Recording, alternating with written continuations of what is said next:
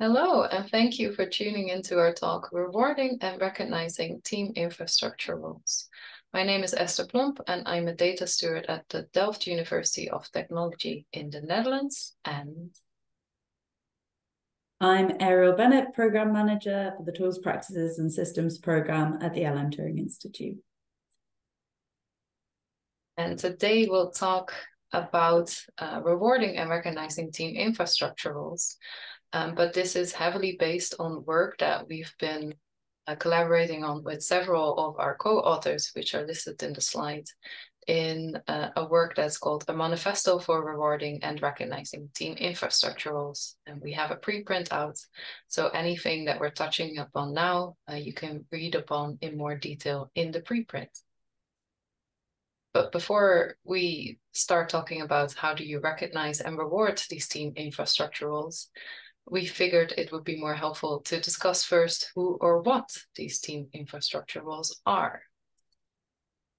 And these can be a great variety of roles that are contributing to research.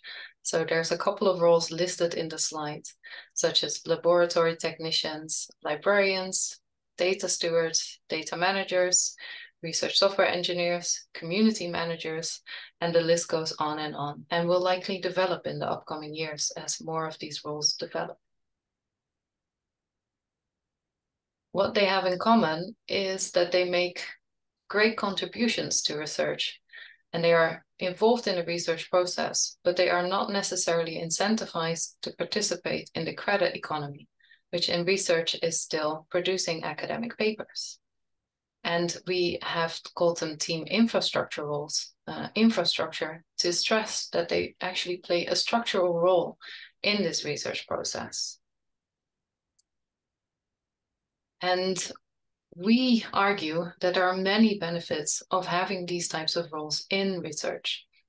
It increases the amount of specialized expertise you can have in research teams, which would allow them to tackle more complex challenges that individual researchers would not be able to handle.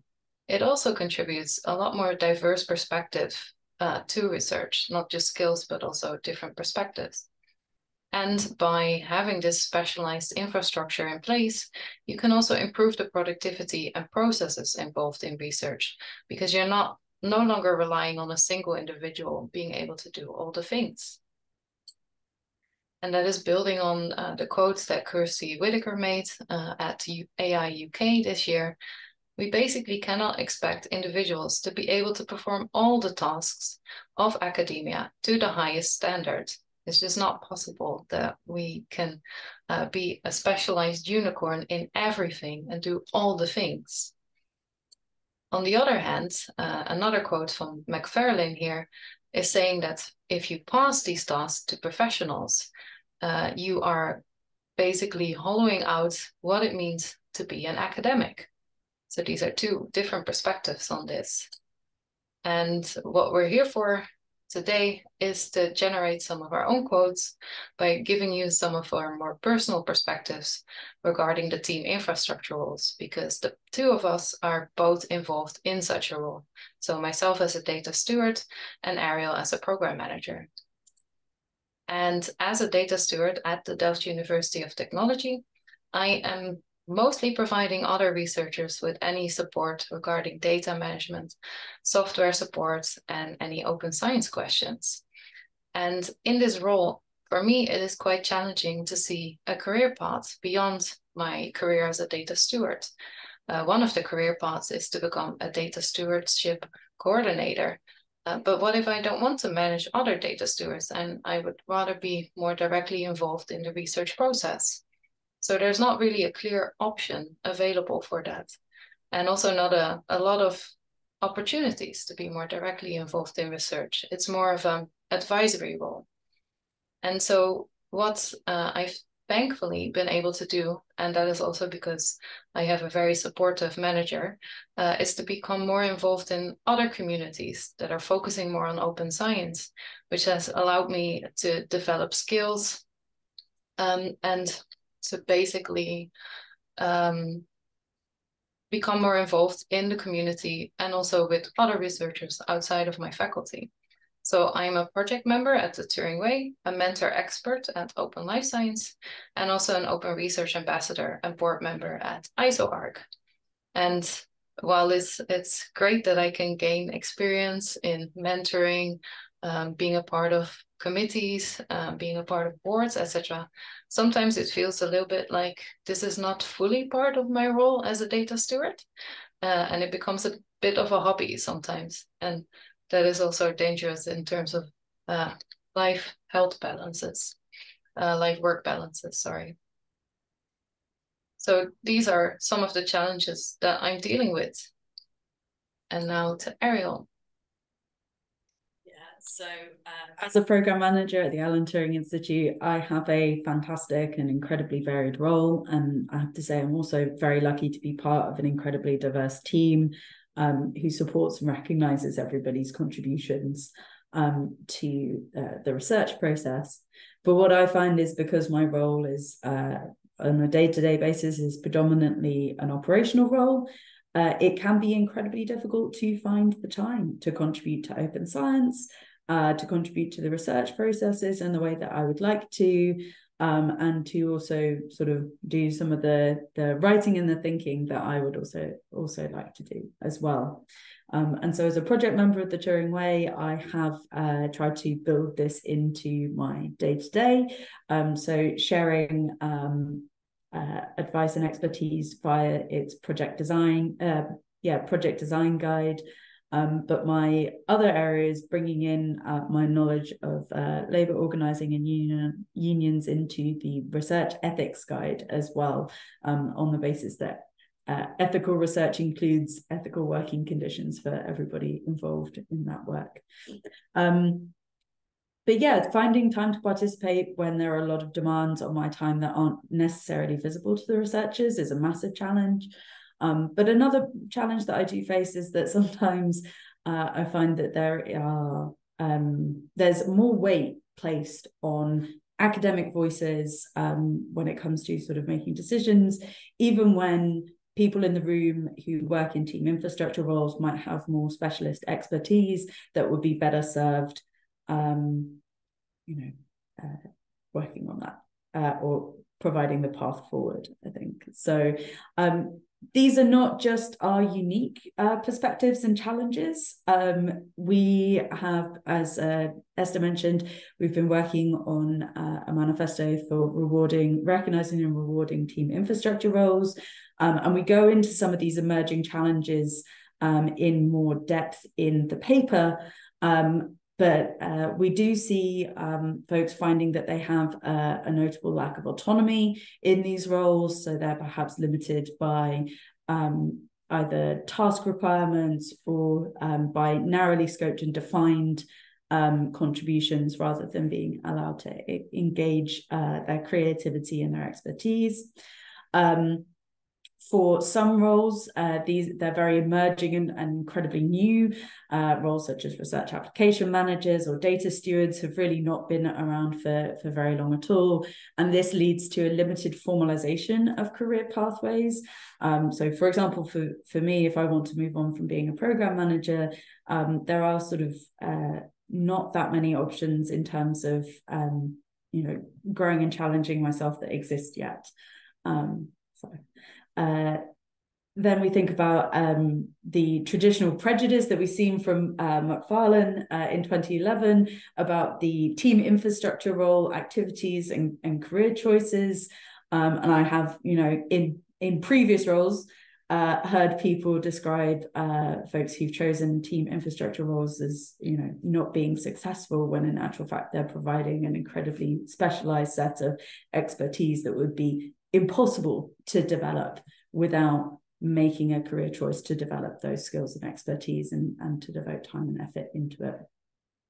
And then finally, the limited range of academic recognition at the moment really erases a lot of team infrastructure role contributions towards the research process.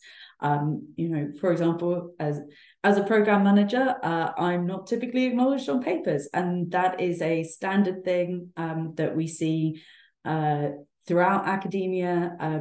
Bioinformaticians, for example, or Research software engineers have long known the challenges of being included as middle authors rather than first or last, and indeed the focus on who is first and who is last on a paper is an overarching challenge, I would say, of academia in general as well. So we see all of these challenges with this emerging class of roles that is linked to sort of the challenging the structures of academia. But it's not all doom and gloom. We didn't want to come here and just tell people how difficult it is to manage these roles. There are processes and pathways forward that we also propose in the preprint as well. First up, our recommendation is to focus on the process and not the outcomes of research. So moving away from that traditional view of the academic paper as the be-all and end-all of academic success or research success, the ability to focus on how the research is done. Is it done in a collaborative way? Is the code well documented? Is it written well? What other outputs are being produced? And how is the work actually being done in a way that's mutually respectful and collaborative? All of these things should be valued just as much as academic papers and sort of research artifacts. Alongside this, we also strongly advocate for massively expanding the system that currently is widely acknowledged as the way to recognise contributions. So taking into account the unique contributions that team infrastructure roles can make to each part of the research process would go a long way to supporting these roles and kind of highlighting the mutual respect for them from the academic system. Again, these all complement each other very nicely, but there's also the idea of a system to validate the research outputs as well, to ensure that what's being produced is reproducible, it's reusable, and that it's of high quality. And then finally, we strongly advocate for standardized roles and pathways for career development that exist outside of the traditional tenure track towards professor at the end. And in the paper itself, we go into a bit more detail, and we actually look at 3 roles that are in various stages of maturity, from research software engineer, with a relatively well-established pathway, a series of professional networks across the globe, and I would also say quite a lot of high esteem and prestige for those working in those teams, through to newer roles that are still in the process of being developed and emerging to address the variety of research needs that we're finding. And we make the case that research software engineers could potentially form something of a blueprint for these other roles to follow in terms of networks, development opportunities, and career pathways forward as well. Also, if you've listened to this talk and you think, oh, this sounds great, I didn't realize, but actually I'm working in a team infrastructure role as well. Esther and I would love to hear from you.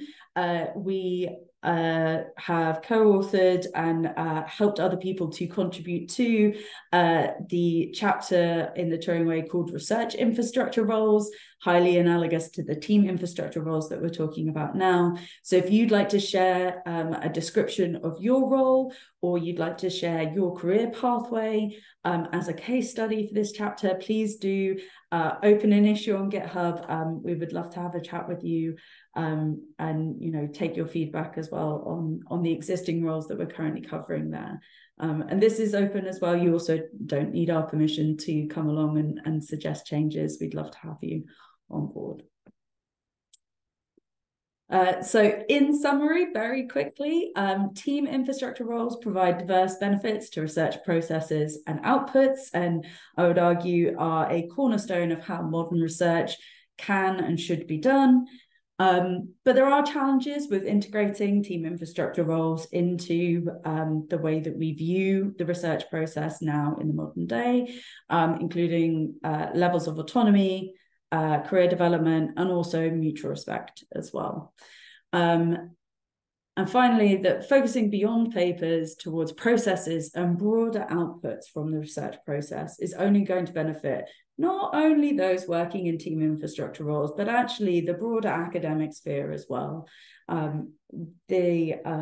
Recognizing more diverse contributions, recognizing a variety of contributions is really the way forward, the future for academia. And so if you disagree with that, that's also fine. But in closing, I'd like to finish with a particular question that, you know, whether you agree or disagree with what we've discussed here and sort of the challenges is what we're really wanting to try and tackle is how we should remake the system so that these kinds of diverse roles are truly seen as integral participants in research. So with that, thank you very much to our co-authors on the preprint. A huge thank you to the Turing Way, OLS, and the wider open science communities. A particular shout out to the Turing Way illustrations by Scriberia that you've seen some of the throughout the talk. And I'd also like to extend a particular thanks to the Tools, Practices and Systems program at the Alan Turing Institute, where I get to work with an incredible diverse range of team infrastructure or research infrastructure role people, and it's an amazing space. So huge thanks to them as well.